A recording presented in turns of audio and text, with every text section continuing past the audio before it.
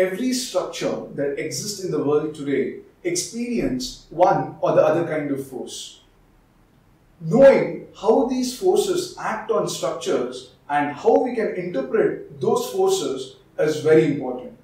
That is why we learn about the types of force and force systems in this video. When several forces act on a body like a beam or a truss, they constitute a force system. There are different types of force systems.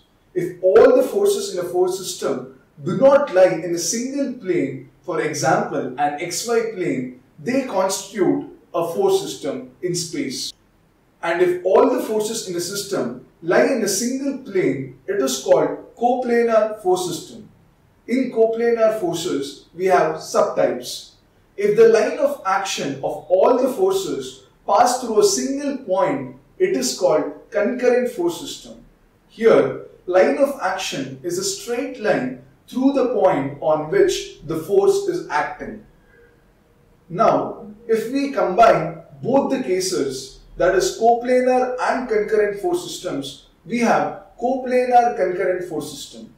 This means if the forces act on a body in a single plane and the line of action of all these forces pass through a single point, then it is coplanar concurrent force system.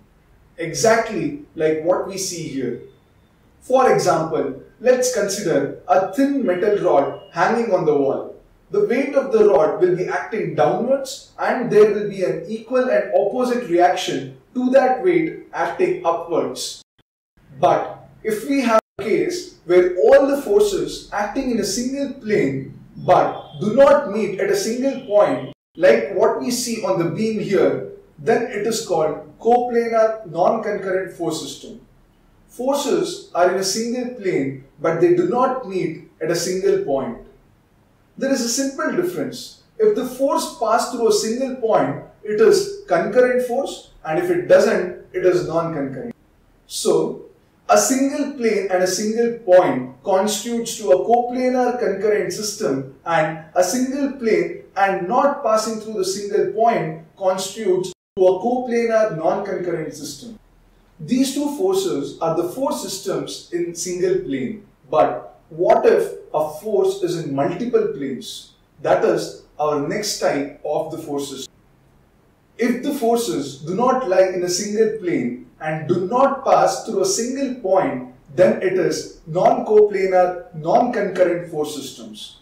The forces can be in any plane and can act anywhere on the object. The best example is a moving car. It has many forces acting on it.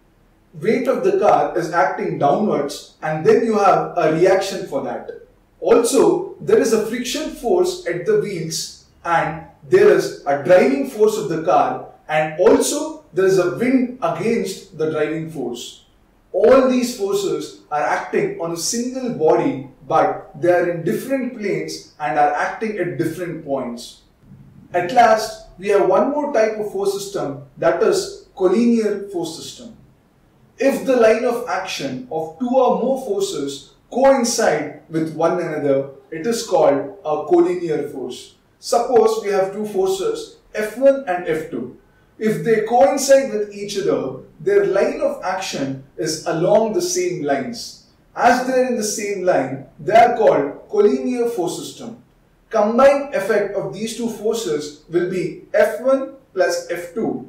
The best example we can relate to is the game tug of wars, where each opponent is pulling the rope towards their end. We can locate a point on the rope where these two forces will be acting. The line of action of the forces are along the same lines, hence they are collinear. These are the major types of force system that will act on a body.